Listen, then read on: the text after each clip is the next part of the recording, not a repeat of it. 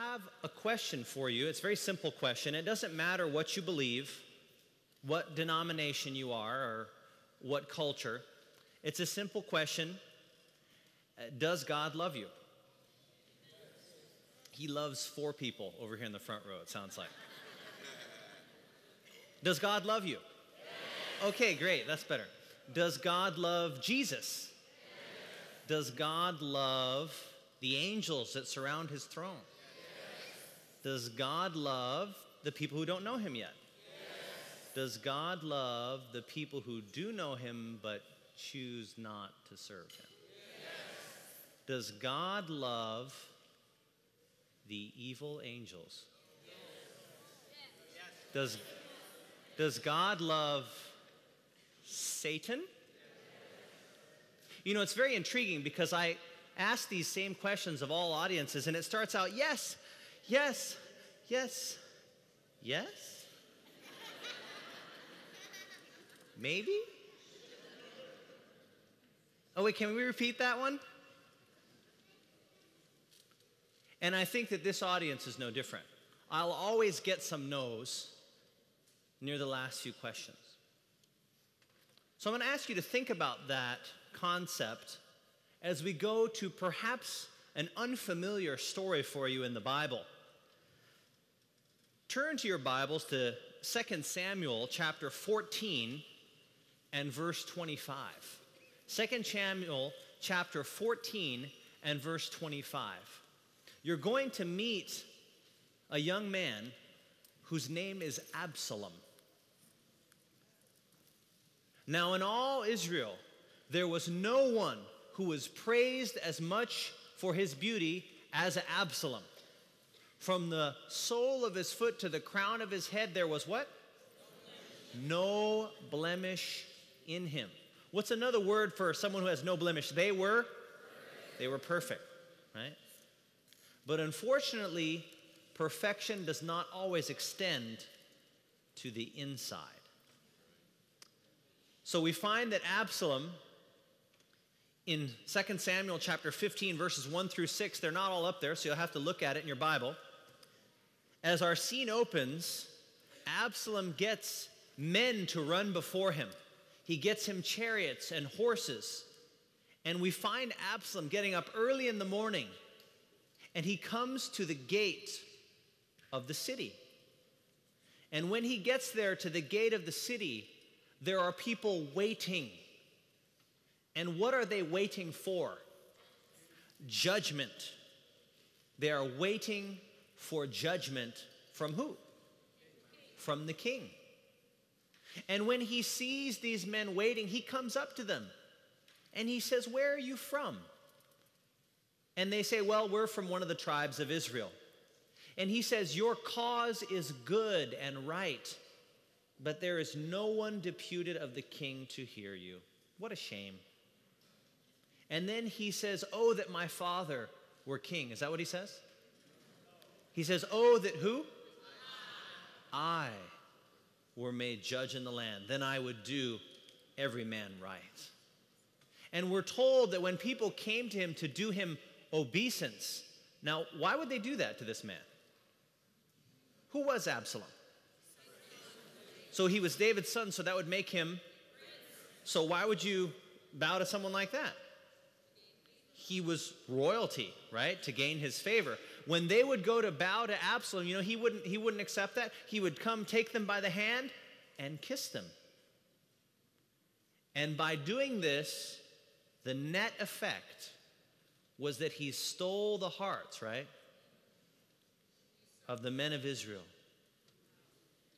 So he began to create rebellion and treason in his father's kingdom. But it gets worse. Absalom's army marches on Jerusalem. And does David stay in Jerusalem to fight? No, he actually flees. And as he's fleeing, someone curses him as he's leaving the city. You can see that passage in 2 Samuel chapter 16, verse 11. 2 Samuel chapter 16, verse 11. And as Shimei, as you pointed out, was cursing him, and throwing rocks at him, his men say, like, listen, let's just cut this guy's head off. He doesn't have to insult you.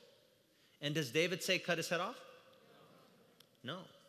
In fact, this man was accusing David and saying, God is getting you back now for all the blood you shed in the house of Saul. Now, was that true?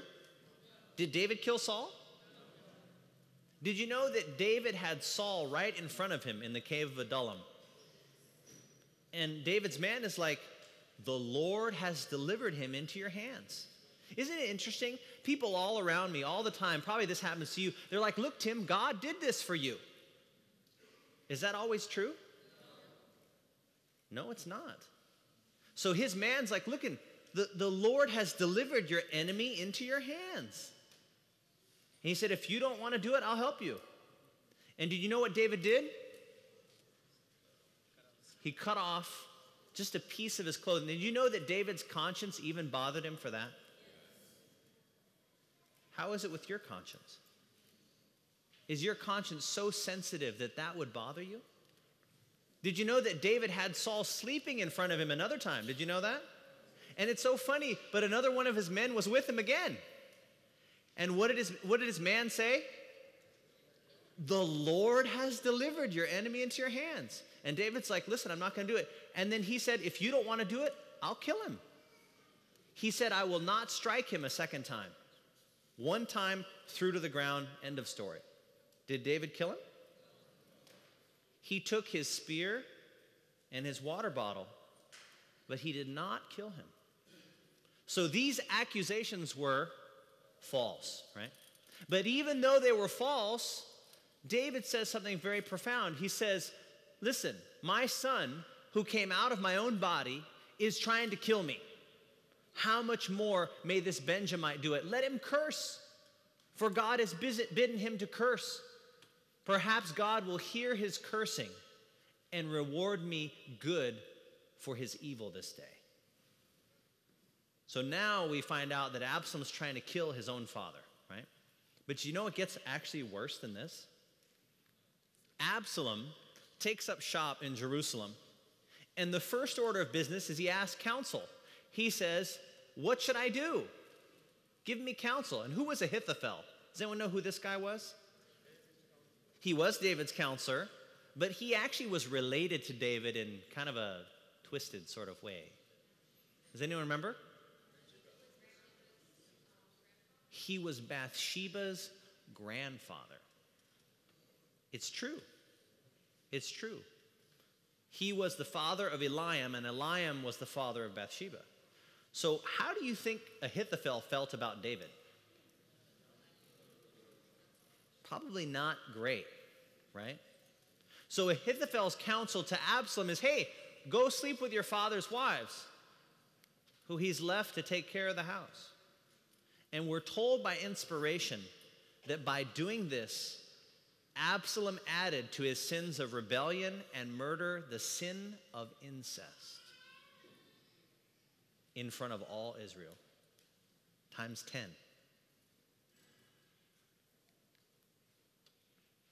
Now we go to the battle. 2 Samuel chapter 18, read verses 1 through 5. I'm not going to read all of them. But David's men who have remained loyal to him are now preparing to defend themselves against Absalom's army. And who has the bigger force? Does anyone remember? We're told by inspiration that compared to Absalom's vast numbers, that David's men were like a little handful. That's the phrase used. A little handful. So David is now sending these men out to what will probably be their final fight. Now, he shares with them one final marching order. Right? Does he compose a psalm and say, be not afraid, neither be thou dismayed, right? Does he do that? He's got only one order for them as they march out to almost certain doom. What's that order? He says, deal gently for my sake with the young man, Absalom. And did he just whisper this in the general's ears? Hey, Don't kill Absalom. Did he just whisper it to each one of them? How many people heard it? All the people heard the order. So you know the outcome, right? Which side wins? David's side. By a miracle of God. And we're told by inspiration that had God not intervened directly, then it would not have happened that way. Had God not defeated the counsel of Ahithophel, David would have surely been destroyed. But by God's grace, David's army is victorious. And Absalom sees that he's lost, so he goes to flee, but he doesn't get very far. Do you remember what happened? Yes, he gets caught by his precious hair in the tree, and the mule keeps going. So he's kind of floating there in midair. And a soldier finds him, and what happens? He doesn't kill him. This soldier goes to find Joab. Why doesn't the soldier kill him? What was the order? And not to touch Absalom. Not to touch Absalom. But Joab ignores that, and he takes not one, not two, but 3 spears and thrusts them into the heart of Absalom. And as he's in shock there in the tree, he's surrounded by 10 soldiers. They wail on him till he dies. They throw him in a pit. They throw a bunch of rocks on him, and that's the end of Absalom. But there's still something left you have to do. Who is waiting back in the city? David. So they send one messenger. Ahimaaz is the son of the high priest. And he runs. And he comes to David first. And he says, "Tidings, my lord. God has delivered you from your enemies and against all those who rose up against you." Does David say, "Praise the God of Abraham, Isaac, and Jacob"? Is that what he says? Does he say, "My God who has delivered me from the lion and the bear has delivered"? Does he say that? David only has one question. Do you realize that? What is his question? Is the young man Absalom safe? Now, this guy doesn't give him a direct answer, so he says, "Okay, wait over here." Next messenger comes. This is Cushai now. "Tidings, my lord the king," right? "For the Lord has avenged thee this day of them that rose up against thee." And the king says, "Wow, yeah, this other guy told me, thanks for risking your life for me." Is that what he says? Do you realize that David's question is exactly the same with the exact same words? What's the question? Is the young man Absalom safe? Now this guy gives an answer. "May all the people who rise up against you to do you hurt be as that young man is." So what does David now know? Absalom is dead. Now I want you to focus in on this next verse, 2 Samuel chapter 18, verse 33. "And the king was" what? "Much moved. And he went up to the chamber over the gate, and he wept as he went. And thus he said, 'Oh, my son Absalom, my son Absalom, would God that" what? "I had died for you, O Absalom, my son, my son." Now I have a simple question for you. Did David love Absalom because Absalom was a loyal citizen of Israel? Does anyone know that there was a war in this country that killed more of our people than all of our wars to date combined? Did you know that? Do you know what war that was? The Civil War, where brother was fighting against brother. That is what Absalom did to the nation of Israel. Civil war. So that was not the reason. Well, perhaps David loved Absalom because Absalom was such a loving and affectionate person. Do you realize he was trying to kill his own father? That's like unnatural. That's sick. Do you realize that?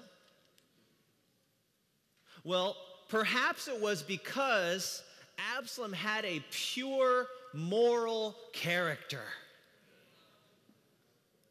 Friends, you don't get worse sexually than incest times 10? This man was messed up. Do you realize that? So my question to you is very simple. Why would David love Absalom? Because wicked though he was, to the core, he was, after all, the son of David. And at that moment, God spoke 3 words to my mind that I will never forget as long as life will last. And it went something like this, and I'll be honest with you, it wasn't fire in the sky. I didn't walk over to the closet and open it up. I didn't hear a voice speak to me. But I say that God spoke because a new concept entered my mind that I had never understood before that day, even though I had actually seen it many times before. And the voice went something like this: Tim, I don't love you because you're a doctor and you save people's lives in the ER every day. Tim, I don't love you because you're a missionary for my cause. You volunteer your time. Tim, I don't love you because of the money you give, the friends you have, the character you've developed, or even that you're a Seventh-day Adventist or a Christian. I don't love you because you keep my commandments. Tim, I love you and all these things please me and they make me happy, but they have never been the reason that I love you. And here's the 3 words. Tim, I love you because you're mine. Those are the 3 words. I love you because you're mine. And when I heard those 3 words, I saw God for the first time. But I realized that I had seen this before. I had seen it many times before, but not understood what I was looking at. I'll explain to you. Come with me to the ER. I trained at 3 level 1 trauma centers. And a level 1 trauma center is where you go when you're really in trouble. There's many famous trauma centers in South Africa, actually. Baragwanath is probably the most penetrating trauma you'll see on the planet in that hospital. So those are the types of hospitals I trained at. We got a call overhead about a car accident. It's a 15-year-old boy who was struck by another car at 70 miles an hour. He was actually driving the car that was struck. All of the rest of the people were thrown clear, and only this boy had the injuries.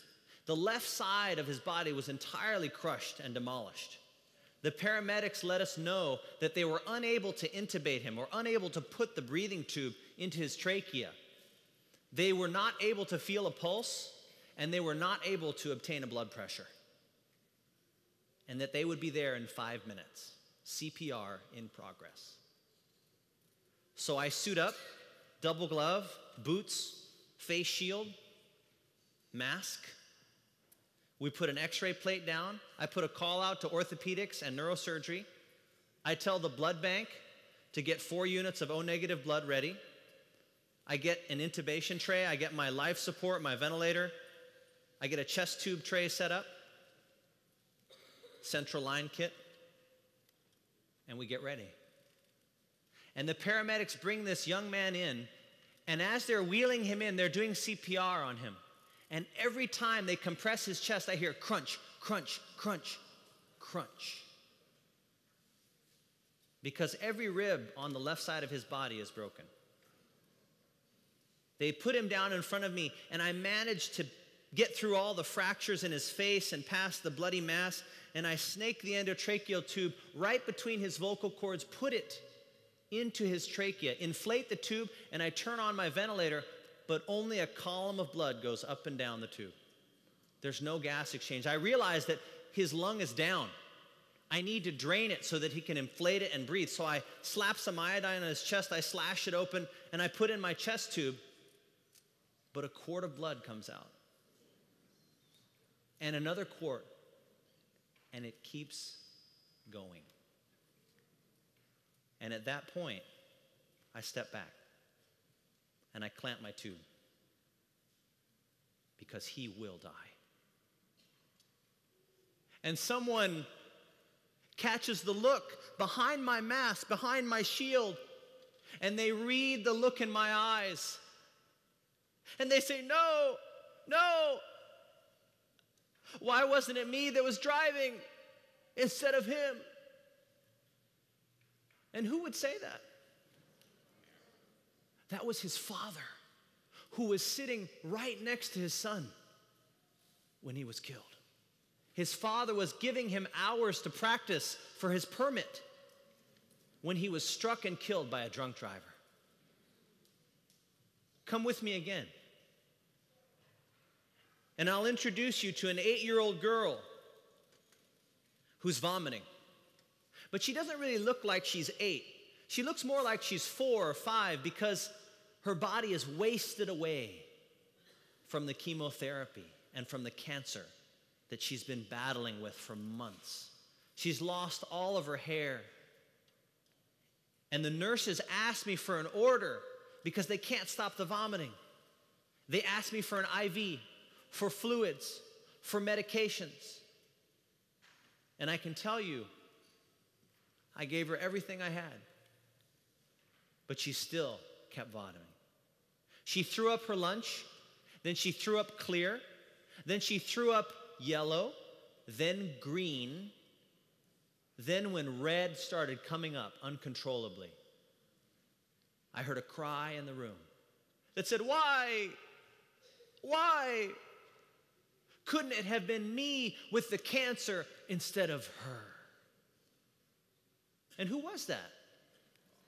Who would say something like that? Who would trade places and take leukemia and certain death for this young girl?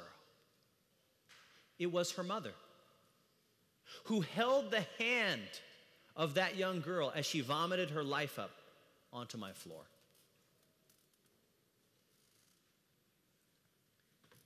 There was a young man who ran away from home when he was a teenager. He got involved in the wrong type of crowd. He joined a gang, and as one drug deal was going bad, a stray bullet passed through his chest. And that bullet, as it passed through his chest, caused him to collapse. The paramedics brought this young man in. His heart rate was very thready. His blood pressure was very low. He was barely speaking. He kept complaining of chest pain. I can't breathe. I can't breathe. And when he came, right as he was put down in front of me, his eyes rolled back up into his head, and he lost all vital signs. And I knew immediately that I had about 3 seconds to act because the bullet had passed through his heart. And he had a condition called tamponade, where the heart bleeds into the sac around it and it crushes the heart slowly. And eventually it stops unless you can get at it. So I slap some iodine on his chest, I slash it open, I clamp his aorta and cut off all circulation to his legs. Now, why would I do that? I want to shunt the blood where? To his brain. I clamp his aorta and I take my stapler and I staple the hole closed in his heart and I release the tamponade and I start CPR with a gloved hand. I shock it directly. I inject epinephrine right into the heart.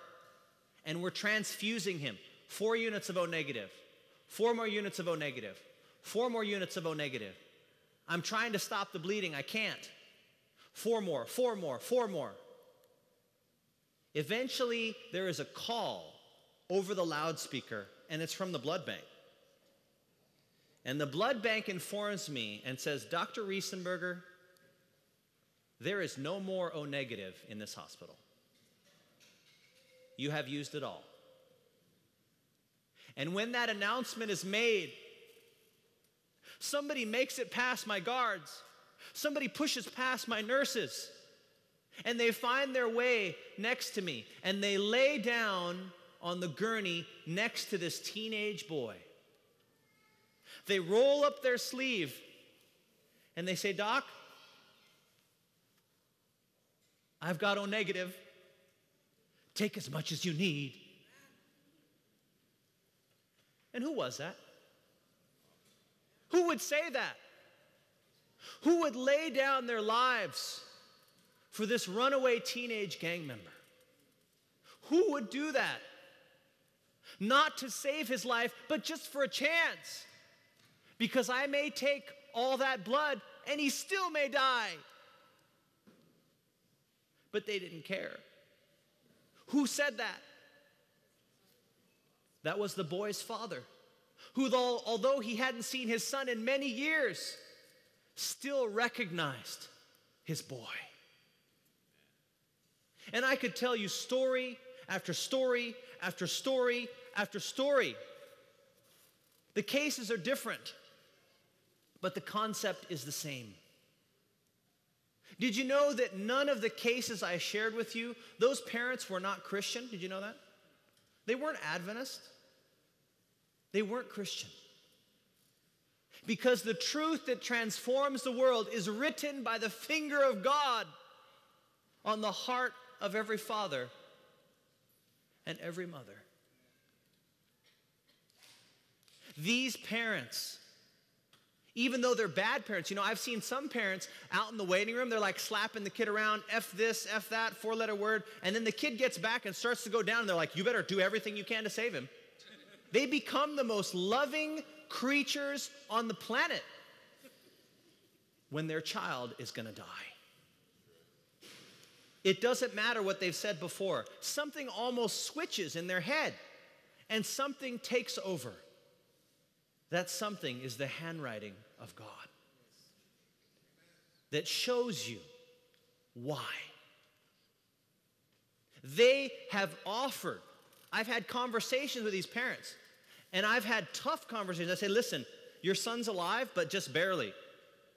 He's in shock. Both of his kidneys are failing. They're like, can he have one of mine? No hesitation. No question.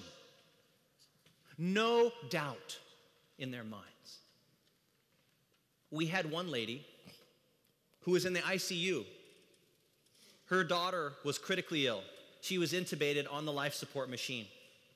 And she had stayed at the bedside for 3 days and not left. And we said, ma'am, you need to go sleep. Ma'am, you need to go eat. And she would look at me and say, my daughter can't eat with that tube. My daughter can't sleep. She's all doped up with this tube. And she looked me in the eye and said, I'm not going to leave my daughter's side until you tell me one of two things. She's going to live or she is dead. And she stayed right there. These parents would give everything they have and then give themselves for just a moment in time. I saw this so many times, but I didn't realize that I was looking into the eyes of God when I talked to those parents, and they were willing to pay the ultimate price for just a chance. Not even a guarantee, just a chance. to hold their son again, their daughter again. Human love is strong. But what about God's love? That is just a dim reflection of why God loves you. It is not what you do. It is who you are. You know, what is the favorite verse in the Bible? John 3:16. Let's say it together. For God so loved the world that he gave his only begotten Son, that whosoever should believe in him should not perish, but have everlasting life. But what does that mean? You know, we don't know what that means, and I'll show you. Because if we knew what it meant, we wouldn't say it like we just said it. We'd say it with tears in our eyes, because we understand what it means. And did you know that God knew that we wouldn't understand what it means? God knew that the enemy of all good would blind our eyes so that we would not see why God loves us. And because of this, he put the commentary for John 3:16 in where? Where do you think? 1 John 3:16. Coincidence? I think not. Here's the commentary. This is how you understand John 3:16. Are you ready? Open your Bibles. Hereby we what? Perceive. What does it mean to perceive? To understand, to grasp, to know, right? Hereby perceive we what? The love of God. Here's the commentary. If you want to know why God loves you, what do you need to look at? Hereby perceive we the love of God because he did what? He laid down his life for us. If you want to see life, if you want to see love, see a parent laying down their life for their kid, and you will see and understand why God loves you. When you look into that parent's eyes, when you see them pull up that sleeve, when you see them offer that organ, when you see them hold that hand for 3 days with no sleep and no food, you will perceive why God loves you. Oh, wait a minute, Tim, that's crazy. That's just insane love. God can't love me for that reason. In fact, you don't understand how bad I am. In fact, I'm so bad, I'm pretty sure I've committed the what? Unpardonable sin, right? I get this question all the time. I always have someone in the audience who's convinced that they've committed the unpardonable sin. You want to know when it occurs? I'll show you. Come back with me to the ER. Paramedic call for a child that was put to sleep on his stomach by his grandmother. When she went to go wake him up, he was blue and not breathing. Paramedics brought him in. They were not able to intubate him. They were doing CPR. They throw him down in front of me. I managed to put a tube the size of a drinking straw between his cords and turn on my ventilator, and he starts to breathe with help from the machine. I put him on the monitor, and all I see is asystole. Or wait a minute, maybe it's fine ventricular fibrillation. Shock him, boom, nothing. Epinephrine goes in, atropine goes in, shock, CPR, central line, fluid bolus, medication, shock, CPR. And I begin to fight the battle for this little baby's life. 10 minutes go by, 20 minutes go by, 30 minutes go by. And at 30 minutes, did you know the same thing always happens? At 30 minutes, as I'm running the code, I hear footsteps behind me. And did you know I don't even have to turn around and see who it is. I already know who it is. I feel a tap, on my shoulder. Who is it? That's right. In this case, it was the father. And I turn around, and he says, Dr. Risesenberger, I really appreciate all you've done to save my Johnny. But you know, I've been here for the last half hour, and I have not seen him breathe on his own without your machine. I have not seen his heart beat on its own, and I have not seen him move in the last half hour. And you know, I've been watching your monitor this whole time, and all I see is, you know, I've been watching ER at home all the time, and I know that big flat line is not good. And so right now, sir, in your professional opinion, is there any hope? They all ask the same questions. And if I said to Mr. Johnson, I said, sir, I actually took care of your son before you arrived. When the medics were here, I saw him actually grasp my hand. I saw his heart beat several times on its own. And in fact, I saw him take several breaths without the help of my ventilator. I think we have a very, very small but distinct chance. What do you think he would say? Why are you talking to me? Why are you not taking care of Johnny? Go back.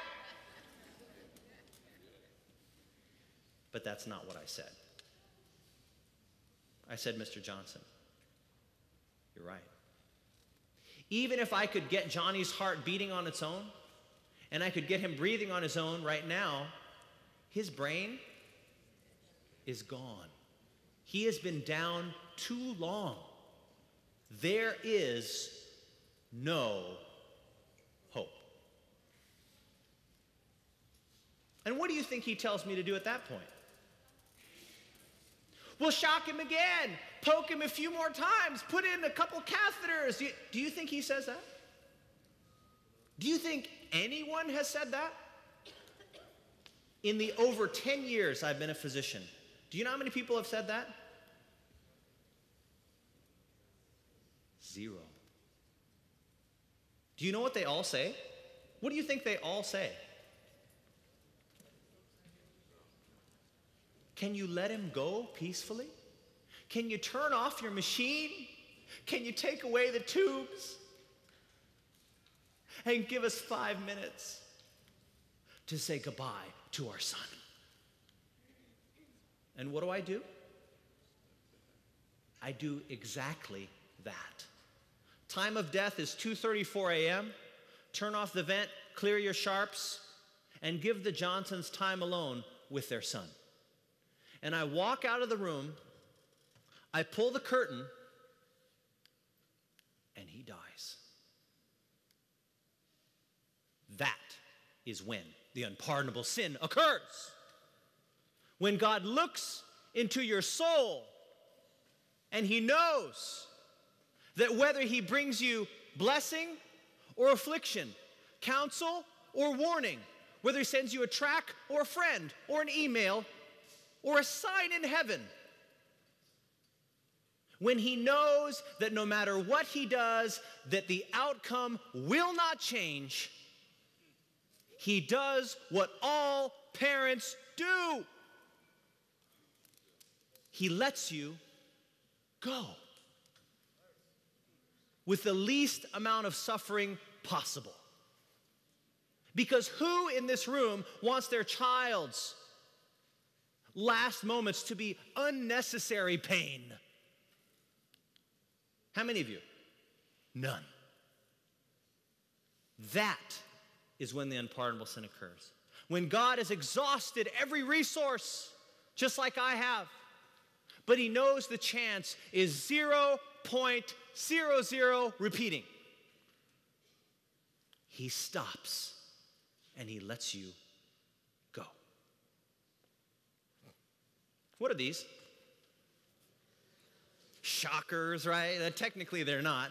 The technical term is they are defibrillators, right? Do you know that the term, when I use them on you, do you know what it's called? The technical term is cardioversion. But the layman's term, like when we're at the bedside, do you know what we say? Conversion. In fact, I can tell you, when I shock a patient and the nurse is looking up at the rhythm, they're not really sure, and they'll say, "Doctor, did the patient convert?" Coincidence? I think not. And this is no lie. Any nurses out here? Have you heard that? Many times. Did the patient convert? And did you know that the American Cardiology Association has changed their protocols? Because what they have found is that when they shock your heart, something happens. Either you convert or you become hardened to that voltage. So they have changed their protocols. They used to start at 50 joules, 100 joules, 200 joules. They don't do that anymore. You know what we do now? All the way up from the first shock. Because we know that it's you convert or you become resistant to the shock. And let me tell you, what is happening in our society, in our schools, is that we are giving our kids just enough religion to immunize them against the truth without converting them. Let me tell you, when I'm going to shock you, I take that dial and I turn it all the way up. You know why? Because I want to give you the best possible chance to convert. Because if you don't convert and I shock you 3 times, you will die. Obviously, minus epinephrine and atropine and stuff like that. I've even taken a plastic basin against guys with like really hairy chests, and I've taken the pad and I've pushed it down further to make the contact greater, and they're just like, whoa. I said, don't worry, it's plastic, I'll be all right. Shock him, boom. And sometimes when you're getting at a little closer contact, it works. But there's 2 options when this happens: conversion or resistance to that voltage from now on. That voltage will not work anymore if you don't convert. And so the next time you come around, you got to turn it up. But folks, there comes a point where I can't turn it up anymore. When you turn it up any higher, I'm going to cook you, basically. And that's when the unpardonable sin occurs. When God's love reaches a point of such strength where just any further will cook you rather than convert you. When you're reaching out to your friends, turn the pads all the way up from now on. Give them the full opportunity for conversion. Can you imagine? This child has now passed away, and I'm comforting the family, right? And I said, oh don't worry, ma'am. You've got 2 other kids. That's okay, right? Well, you know what? You're young. You could have more kids, and you could have a male child and call him Johnny. How would that be to any mothers out there? Is that okay? Anyone in here a twin? What if I told your mother, one of you guys died in a car accident? I said, oh, don't worry, you still have the other twin. They're the same. What would she say? Are you the same? No, absolutely not. Who here has the most number of kids? Anyone have 8? 8 kids? You have 8 kids? Anyone have more than 8? More than 8 kids? I think you're the winner. So, for a moment, sir, I'm going to pretend like you don't have 8, like you have 10. We'll make it an even number, okay? Let's say for a moment you have 10 kids. How many of those kids do you want to be saved? All? How about half? Half of them. No, wait, 6. 6 out of 10. Is that acceptable to you, sir? But that's the majority. Don't you know that? Why aren't you happy? How many do you want saved? How about, wait, I'll make you a different deal. How about 9 out of 10? You still lose 1. Is that okay with you?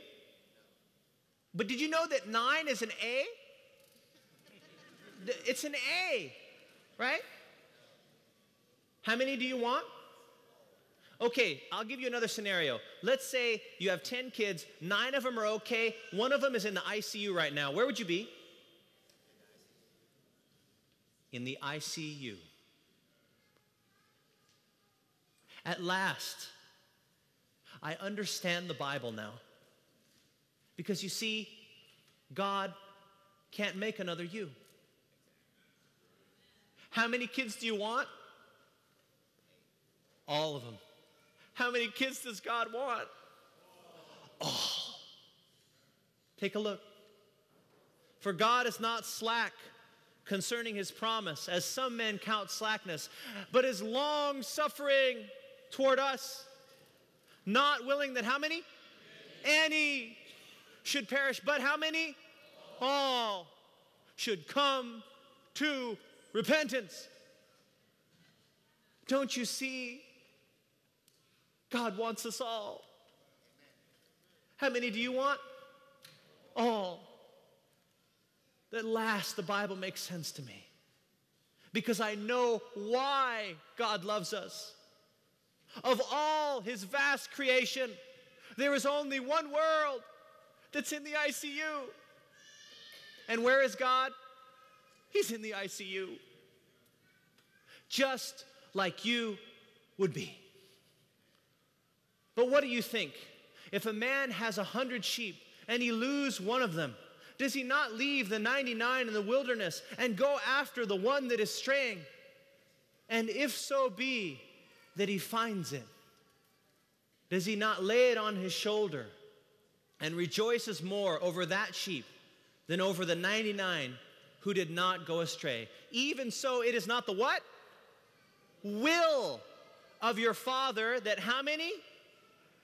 One of these should perish. Do you understand what that's saying? How many does God will to be lost? 0. I'll explain another way. Can you imagine if we're back in the Garden of Eden right now and we join Adam and Eve?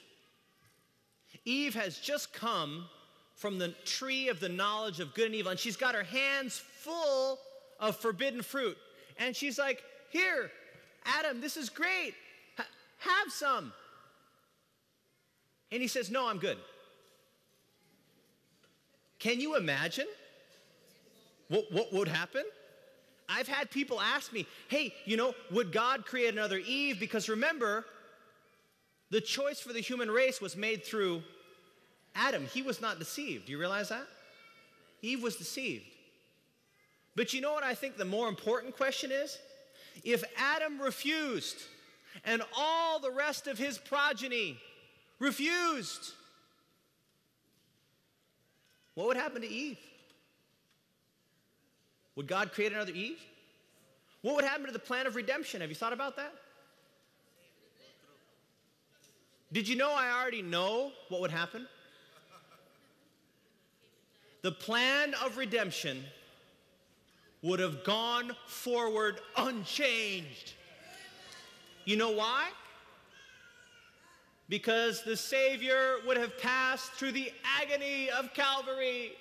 That how many? One. Do you realize that if every one of you in this room said no to sin and I was the only bonehead who yielded, do you know what Jesus would have done? He would have died and gone to Calvary just for me. Just for me. Because I'm his son. I belong to him. And I always will. I already know that Jesus Christ would have gone through Calvary and bore the cross just for Eve. If only Eve had yielded. Because he would have suffered to the agony of Calvary that one might be saved in his kingdom. He will never abandon one for whom he has died. Powerful. Powerful. You want to know what Adventists believe? That's what we believe. Whether you believe it or not, we do believe this. This is from our book. Do you realize that? That is the gospel. If even one was lost, Jesus would have suffered and died just for you. Do you realize that? Just for you. Uh-oh. Remember this question? Uh-oh. Usually when I get down to the last three questions, I get some maybes or no. I always get some no's. But I hope you understand why the answer is yes now. Do you understand why the answer must be yes? I'll show you. Turn to Matthew chapter 5, verse 44. Is God a hypocrite? What does he tell you to do in Matthew 5:44? But I say to you, love who?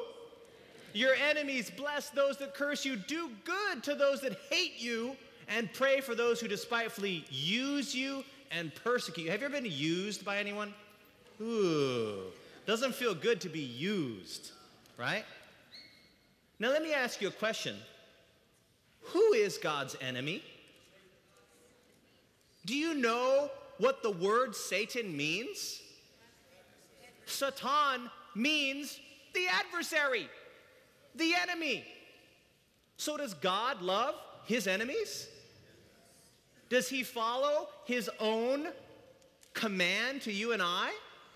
Of course he does. But let me tell you, there is a much deeper reason why God loves Satan beyond that, and I'll show you. Once upon a time, there was one that was perfect. In fact, from head to toe. He rebelled against his father. He lied to his father's subjects about him. He stole their hearts and loyalties from him who had given them only good. He tried to kill his father, and he committed adultery with his father's bride. Who was it? I heard Absalom. Who else? Oh. Do you realize that the story of Absalom is the story of the great controversy? Do you see it? Absalom is a type of Lucifer. And let me ask you this question. How did David feel about wicked Absalom? Why? Because wicked though he was his son. Satan did not create himself. Do you realize that? Satan did not just will himself into being. He was once a loyal angel. Do you realize that? He was once beloved of God. But people think because he's turned away, now God hates him. God is love. If your child turned against you, tried to kill you, stole the inheritance, would you still love them? Absolutely. But the difference is that God knows he cannot save Satan. That is the difference. I'll show you how. This is the difference between you and Satan. Is Satan a sinner? Yes. Are you a sinner? Don't raise your hand. Because believe me, I already know. And if you say no, you're just fooling yourself, not me, and not God, okay? So Satan's a sinner, I'm a sinner, but what's the difference, right? Let's understand, what's the difference? Romans 2:4 tells you that there's only one thing in the universe that will bring you to repentance. What is that? The 28 fundamentals. The threat of hell. The reward of heaven. What is it? The goodness of God leads you to repentance. And let me ask you this question. What was Satan's job in heaven? Okay, so God was here. Where was the devil? Right? Do you realize you're not going to get any closer to God than that? Do you understand? I mean, you'd be behind God or something like that. How much of God's goodness did he know? all. Do you understand the difference now? I'll show it to you this way. I'm not going to tell you where this is. I'm going to just have you fill in the blanks. Depart from me, you cursed, into the everlasting fire prepared for you. Then shall he say to those on the left hand, that inherit the kingdom, inherit the kingdom prepared for you from the foundation of the world. Now the next one is, depart from me, you cursed, into the everlasting fire prepared for? It doesn't say you. It doesn't say you. Did you know I get people in the audience who say you every single time? Do you know why? Because the enemy of good has blinded our eyes. Let me ask you a question. How many people were designed for the lake of fire? Wait a minute. How many? How many? Where were we all designed to go? Who was the lake of fire designed for? Now, why was the lake of fire designed for Satan and his angels? I'll show you the difference. Now, let me tell you, I'm not saying that everyone will be saved, okay? You understand that? And the story of Absalom is perfect. It shows you the love of God, that it is unconditional. God's love is unconditional. But what happens to Absalom at the end of the story? David has unconditional love for Absalom. He tells Absalom, would to God that what? I had died for you. Do you think God would have laid down his life for even Lucifer? He would have, absolutely. Would he have laid it down for just Eve? Absolutely. Just you? Amen, right? Praise God. But here is the difference, right? Although David loved Absalom unconditionally, what happens to Absalom? He dies. It's a perfect story. It shows what's going to happen. Even though God loves you unconditionally, if you continue in sin, you know what will happen to you? You will die. Brothers and sisters, do not fool yourself. What you do not overcome will overcome you. If you do not overcome sin, it will destroy you. But let me tell you that if it does, God will mourn, as one who mourns for his only son. God will love you unconditionally to the very end and even after the end. How many of you know a parent who's lost a child? If they've lost that child, are they ever the same? I don't care if they're healthy. I don't care if they go through Kubler-Ross and denial and anger and all that stuff. It doesn't matter to me. Do you realize that that parent is never the same? You know why they're never the same? Because they've lost a part of themselves. Do you realize that? And they won't be the same until they have that child back. It's a part of them. That is how God loves you and loves me. But there's a difference between you and I and Satan. I'm going to show you this. It's going to blow your mind. But even as a sinner, man was in a different position than that of Satan. Lucifer in heaven sinned in the light of God's glory. To him, as to what? No other created being was given a revelation of God's love. Understanding the character of God, knowing his goodness, Satan chose to follow his own selfish, independent will. This choice was? But why was it final? Why was it final? That's very important. Did God just draw a line in the sand and say, hey, listen, this far and no further. If you cross over this line, I'm going to mess you up.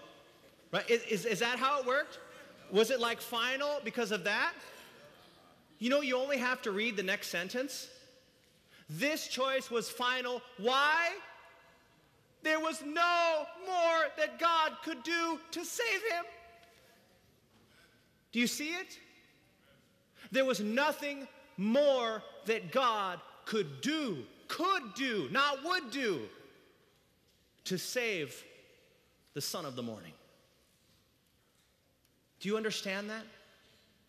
That is why the choice was final. How much of God's goodness did Lucifer know? What more is God going to show him? Right? I mean, there's nothing left under his sleeves. Lucifer's been right there for who knows how long. There was no more that God could do to save him. But watch this. But man, me, was deceived. His mind was darkened by Satan's sophistry. The height and depth of the love of God he did not know. For him, for me, there was hope in a knowledge of what? God's love. By beholding his character, he might be drawn back to God. That is the difference between Satan, a sinner, and you and I, sinners. Before July 9th, 2007, I was deceived. I didn't understand that God loved me so much that he would give everything like one of those parents. I didn't understand it until I saw it in the eyes of each pleading mother and each pleading father who would pay the ultimate price for just a chance to get the one they loved back again. I didn't understand. It's like waking up in the dark. Have any of you ever woken up in the dark?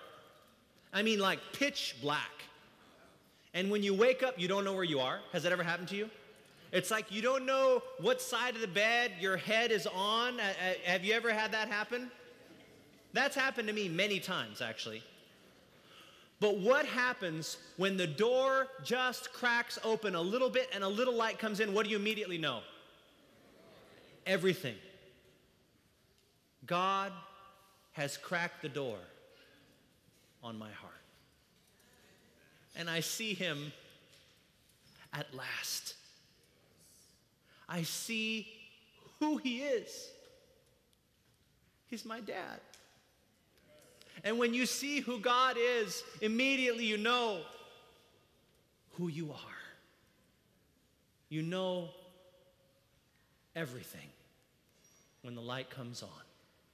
And do you realize the conclusion I made? Do you understand what this is? Every warning, every counsel, every prophecy, every rebuke, every guidance in the Bible and spirit of prophecy is all just one thing. It's just your dad trying to get you back home again. Do you realize that? That's all it ever was. That's all it is, and that's all it ever will be.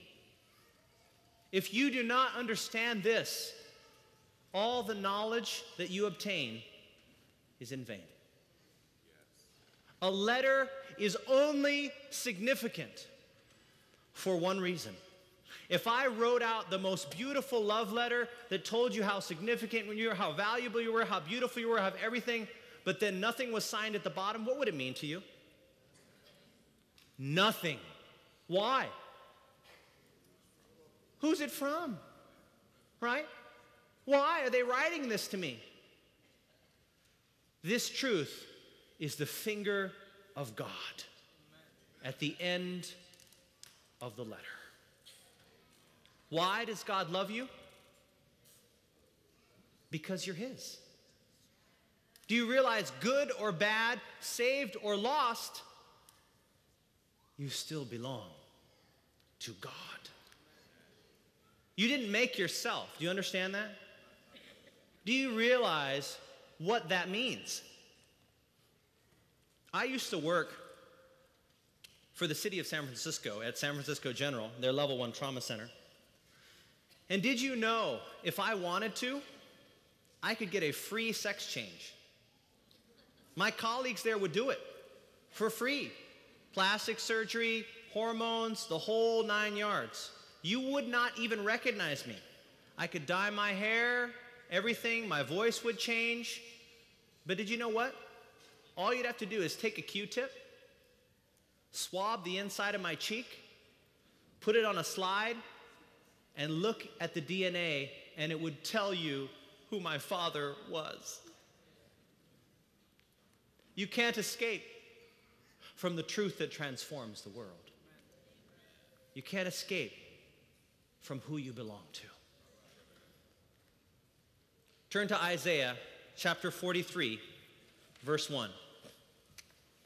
And I want you to put your name here because I'm going to make an appeal.